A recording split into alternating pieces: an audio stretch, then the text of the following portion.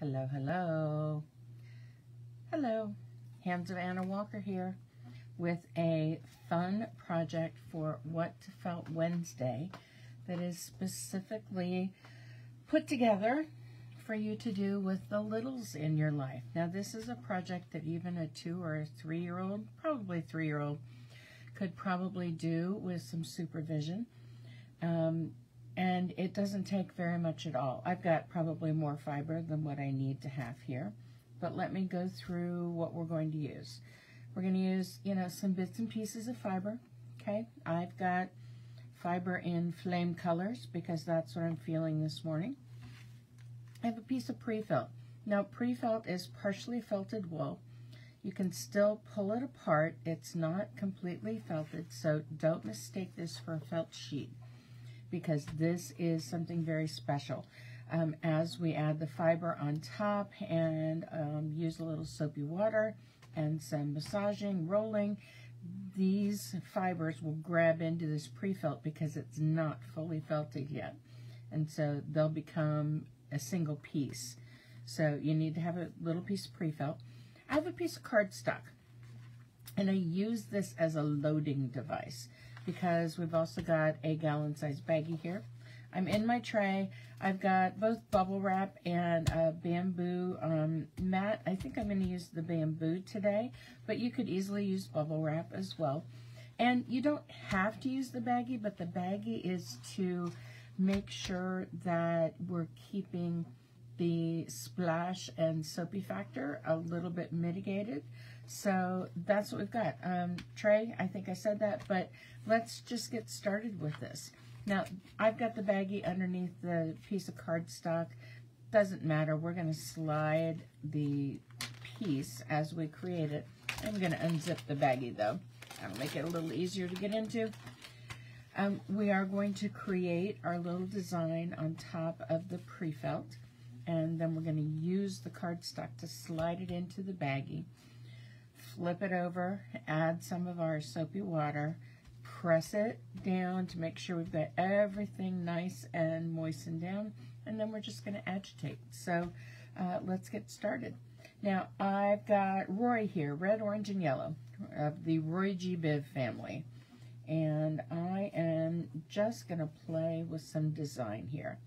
Now, when you're laying out a design, especially when you're laying it out on something like pre-felt, you want to make sure that you're grabbing just little bits of wool to lay down.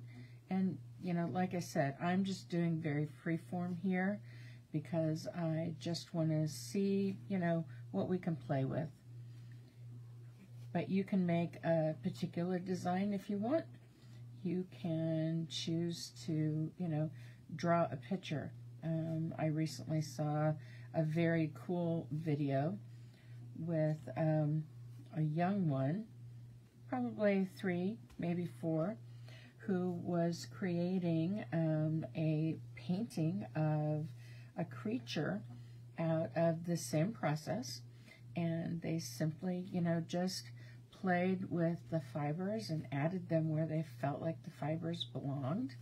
And then they wet felted it very much like we're going to do, although they did it outside and they did it inside a kiddie pool so that they could use their feet to create the wonderful felting action. I decided to work on a smaller scale. It got a little wet last night, and not that, that wouldn't be perfect for what we're doing here. And it's just that getting things set up, not knowing if it's going to rain again, and having, equipment outside where it might get wet, I just decided it was safer to do this. So you can see I'm just sort of randomly laying things out. And my goal here is just to, kind of have this color going from bottom to top. And I'm just using the wools. I'm going to show you when I get done here how much wool we have left over, because we had a lot more than we needed. But I want to show you just how little it took to create this little layout, and just building it up a little bit at a time, seeing what we come up with here, and just having some fun with it. I'm going to leave some of these chunky here, because I think those chunks are going to give us some interesting texture. There's a nice chunk that can go in there.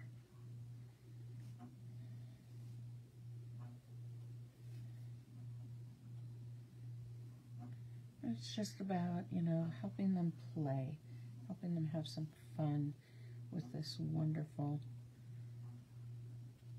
substance we call fiber. Seeing what it can do, and just painting with the colors. Painting with something that's not paint.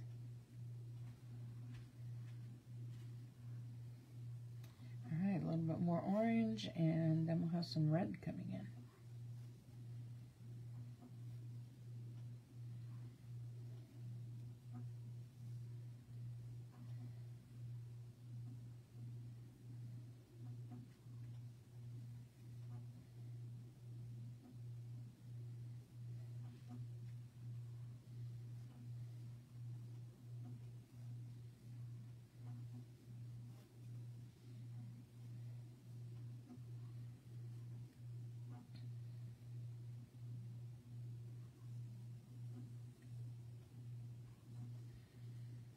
I'm liking these chunks of orange.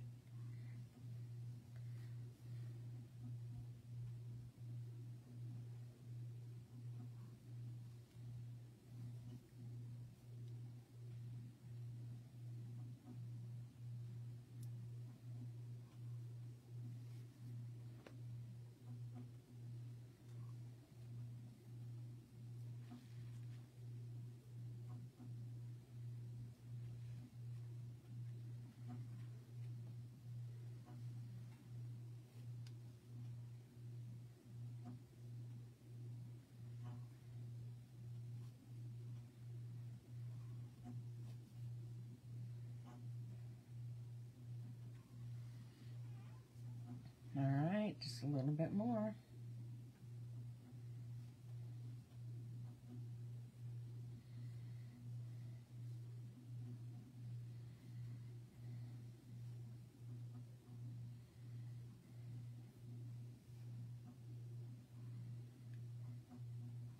You can see on some of these I'm just drafting the fiber a little bit, holding it just at one side and just gently drifting it down so that I have that sort of spread out feel.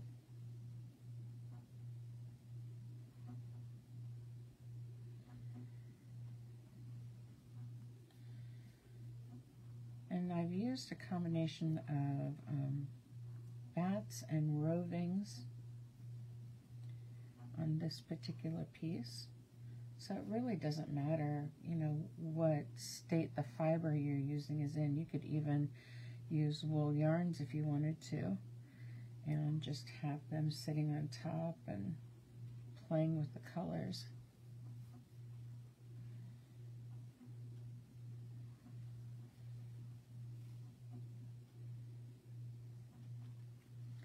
All right, one more bit of deep red here for the top.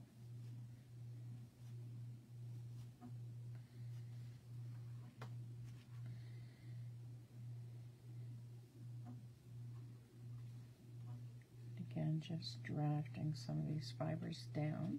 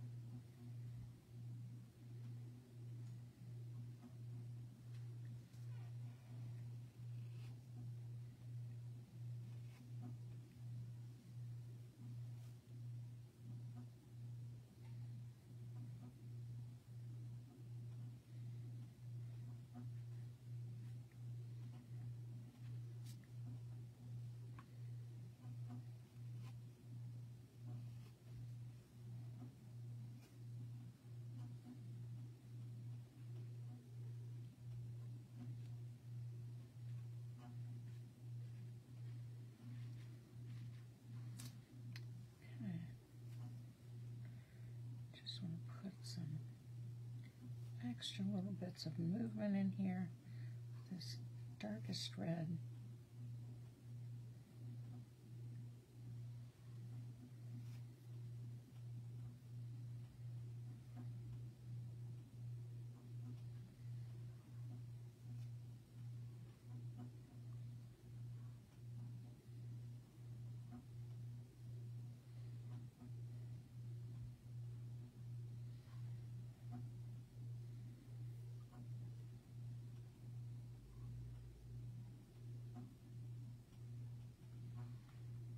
Okay.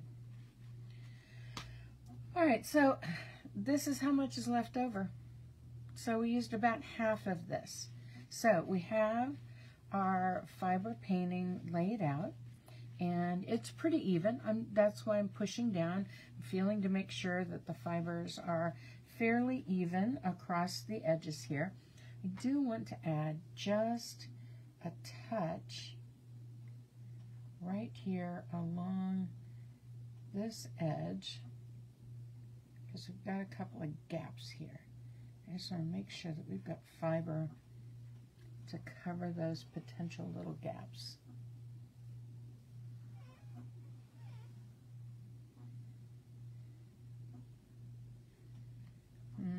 Nope, I'm going to pull it off.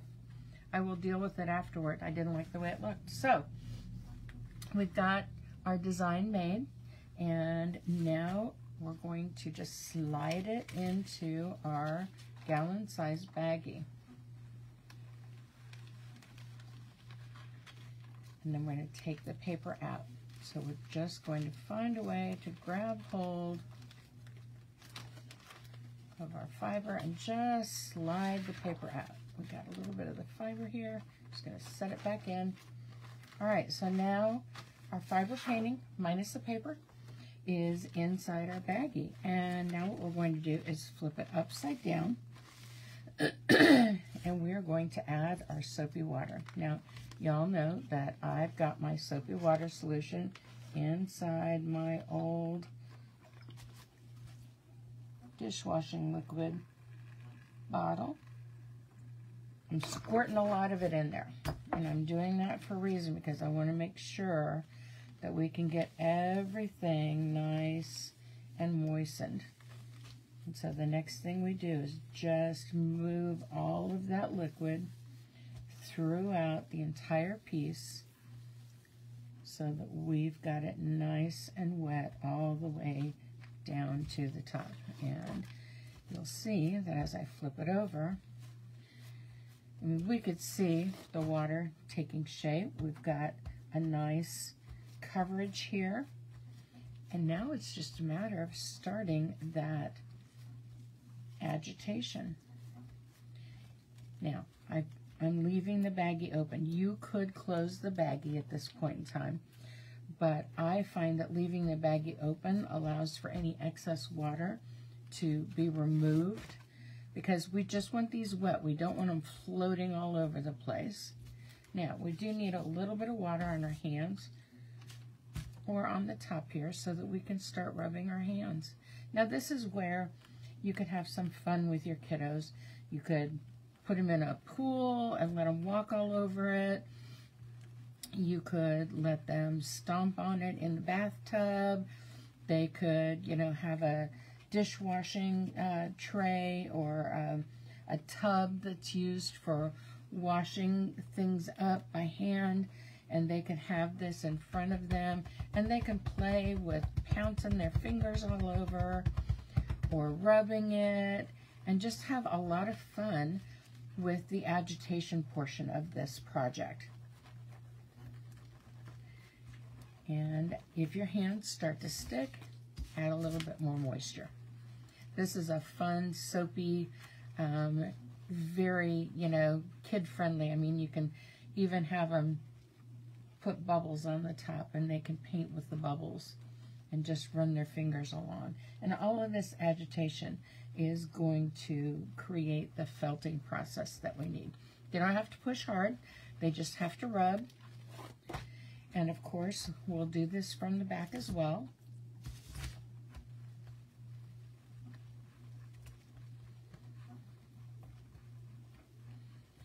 it takes just a few minutes for them to start to see their painting come to be.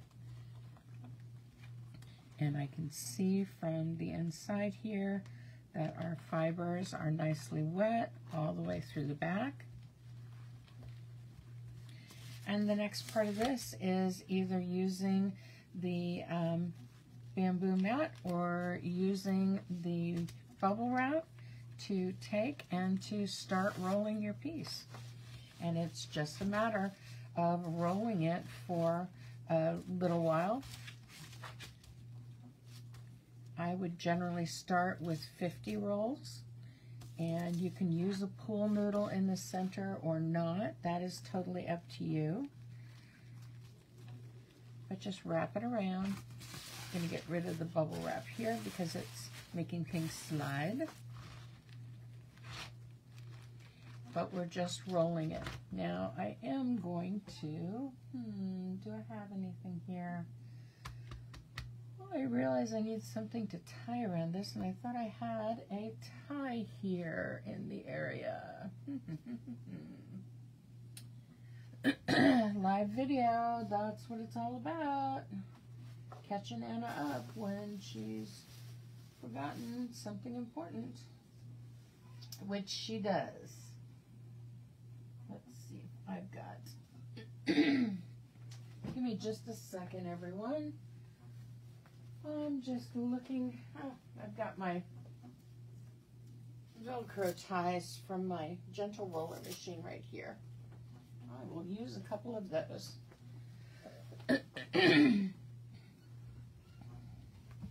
These have quickly become my favorite thing to secure felting when I'm rolling, because it's elasticized and it's got Velcro on it, so it stays put, and there are no knots that I have to worry about untying afterward.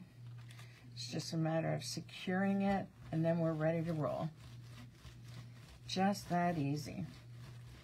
And you can see a lot of the water is going to come out as we're rolling it. That's why I left the bag open, because once we start the felting process, that excess moisture can become a bit of a problem. Not always, but can. And it's not necessary to, completely lose all of the moisture, but having the ability to collect any excess moisture that comes out when you're rolling. If you don't have a tray like this, you can certainly just have a towel underneath, and that towel can collect that excess moisture for you.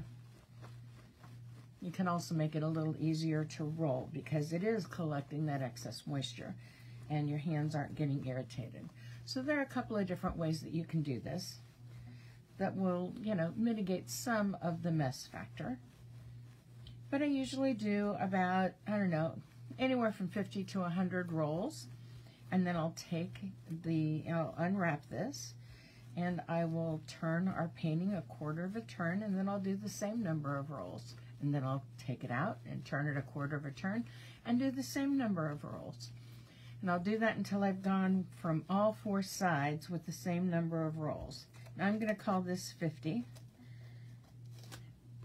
only because I have a little experience and I know about what it feels like when I get to that first marker. So we've done our first 50.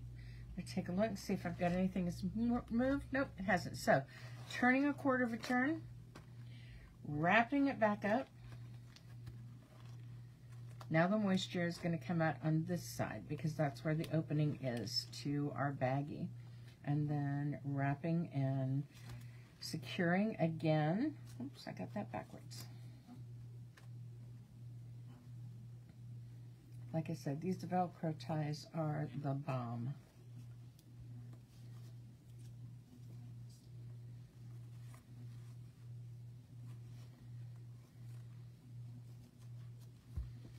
And now we'll do another set of rolls. Now, this is where, having the pool, the mini, kiddie pool set up, can keep their attention a little longer because they can, you know, walk all over it and bounce and wiggle their toes, whereas they might get a little bored, especially the younger they are. They might get a little bored with all this rolling stuff. But this is, you know, something to help them figure out the process and be part of the process. And creating with your kids is a great way to help encourage their creativity, to help their imagination take hold, and for them to learn techniques that, you know, will serve them well as they get older. It's just a lot of fun to create art with kids. Always has been, always will be.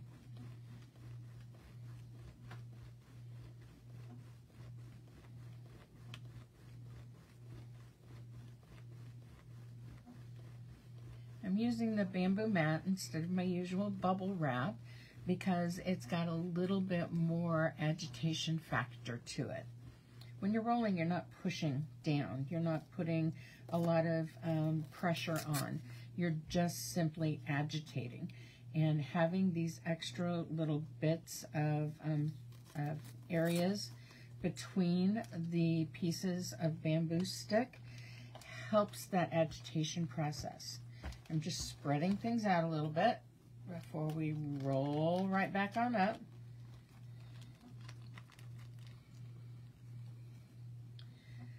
But the bamboo mat just gives you a little extra agitation.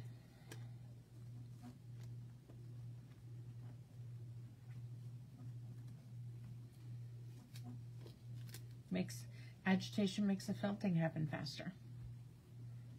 It's all about agitation because what we're doing is the soapy water opened up the scales that are on animal fibers, and the agitation is what's happening while we're rolling and while we're rubbing that gets those scales to connect together until they form felt. And then when we finish it, when we rinse it in hot soapy water, in the hot water, then cold water, hot water, then cold water, it closes those scales back up to where they form a fiber fabric that's not going to unravel, not going to come apart. Felting in a nutshell. Open the scales, agitate, close the scales. That's it.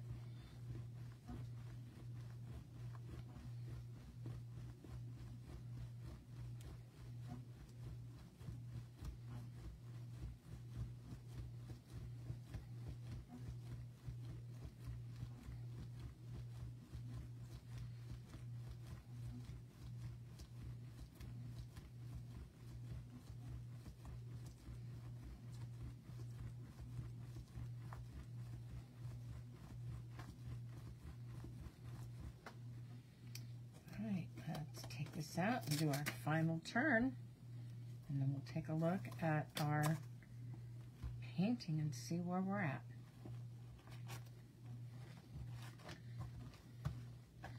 I just like to take the opportunity to smooth anything out that needs to be smoothed out whenever I am switching directions, and then we're just going to roll right back on up again.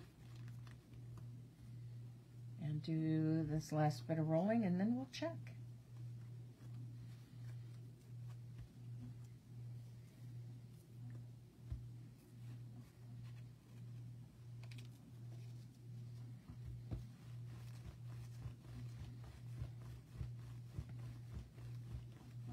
Now notice, I try and keep my wrists straight and my fingers sort of splayed out. That way I can, one, reduce the amount of repetitive stress to my fingers and my wrists. That's where I've got a fair amount of arthritis, and so keeping these areas open helps with that. It helps to keep it from getting aggravated. But also, and I'll go a little slow here, if I keep my wrists straight and my fingers out, I can do a full roll from my fingertips all the way to the base of the palm of my hand, and that means I can get a nice roll and I can get the maximum amount of territory covered, for lack of a better term, with each roll that I do. It also ensures that I've got a tiny bit more pressure all the way along the entire length of this, because it's going from here to here. And that way I'm getting all of that area covered with my hands being in this position. It's less tiring. Your elbow was designed to do this motion. Your shoulder was designed to do this motion. I always try and make sure that I'm sitting up straight with my feet flat on the floor. Ergonomic activity is the name of the game when it comes to felting. Make sure that you are moving in a way that helps your body and doesn't hurt your body. So we've done 200 rolls, 50 on each side, and we're going to take this out and we're going to take a look at our fiber painting and we're going to see how it looks.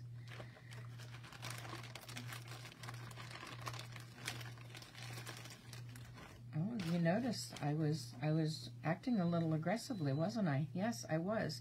Now, it's not completely felted, but it is felted to the point where we can, I'm going to turn this way because it doesn't fit my tray very well. Now I can give a little extra agitation directly on the surface to help complete this felting process, or in other terms, to full this piece. I'm going to take it off the bamboo mat. I'm going to move these off to the side, and I'm just going to work on the towel here.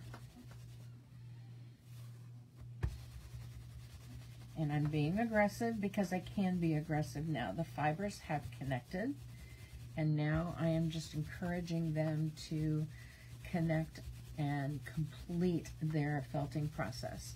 Now I am noticing that I've got some gaps where I can see the pre-felt coming through. I'm not concerned about that, nor should you be. I mean, this is a project that we're doing with our kiddos, and so you don't have to have it perfect. I'm going to roll this in the bamboo mat without the plastic, okay? Because this is part of the fulling process. And the fulling process is the latter part of the felting process that helps those fibers just connect and solidify their connection in place.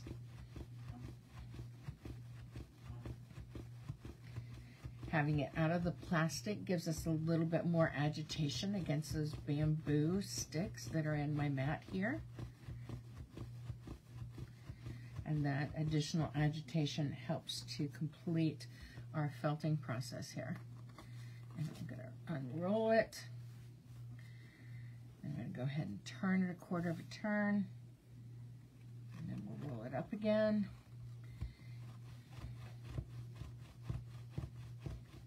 And notice I'm not doing 50 this time. I'm just doing a few rolls with our bamboo mat and our felted painting here.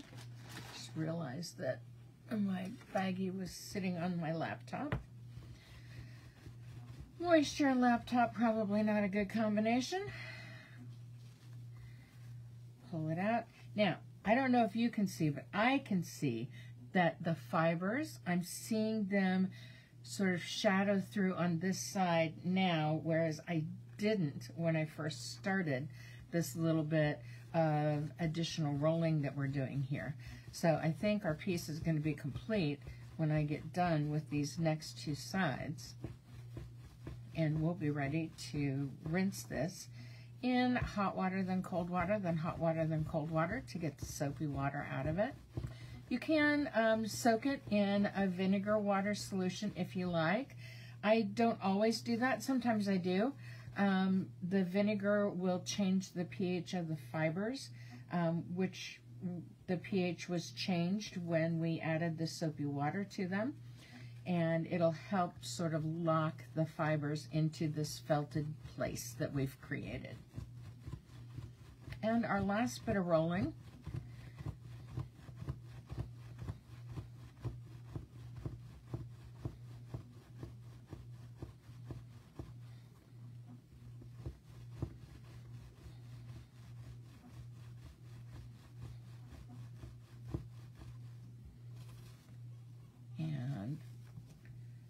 just going to scrunch it up. This is another part of the process. Another part of the fulling process. And yeah, I have to be pretty sure that this is felted together. Otherwise, those fibers would be coming loose everywhere. But we've been working on this for 30 minutes. I mean, that's it. And I did a little talking in the in-between. But let me get the soap off my hands. Let me move the bamboo mat out of the way. And there is our fire painting. Complete. 30-minute project with the littles. Little bit of wet felting fun and a little bit of creative fun. So that is our what to felt for this Wednesday. Next week, I have scheduled 5 different throwback videos that are from when I began to go live in March of 2020, when everything got locked down after spring break in March of 2020. And I went live, not with felting stuff, but with kids' art projects. And as it is the 1st of June, and I did a kids project today, I thought that it might be a good thing to have some kids projects for next week, as the kiddos are on summer vacation for most of us, at least in this area of the country. And you've got 5 really fun videos next week that you can have some fun with the kids with. And if you want to be notified what's going to be coming up and what items are going to be talked about during the week on Tuesdays, Wednesdays, and Thursdays, or next week, what videos I've chosen for the throwback week, head over to stabthingsintoexistence.com and trust me with your email, and that way you'll be notified each week of what I'm going to be talking about. And that way you can either tune in or catch it later. So that's what I have for today. We've got a wonderful little fire painting that we created in a baggie in 30 minutes. Have some fun with the kiddos and have a great Wednesday, everyone. And I will talk to you again tomorrow. We'll see you later. Bye.